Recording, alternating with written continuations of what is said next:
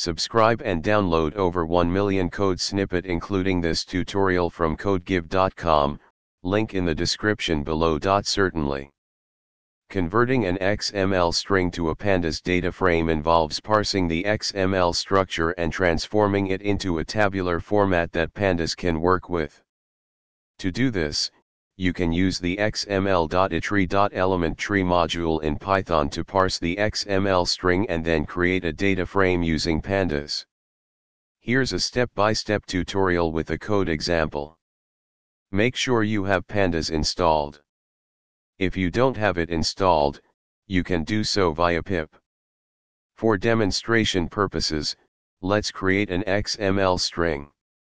Now, let's write a function that will take an XML string, parse it, and convert it into a Pandas data frame. Call the function xml_to_DataFrame with the XML string to get the data frame. This will output. This approach works well for XML structures with a simple hierarchy like the example provided. For more complex XML structures, you might need to modify the parsing logic accordingly. ChatGPT.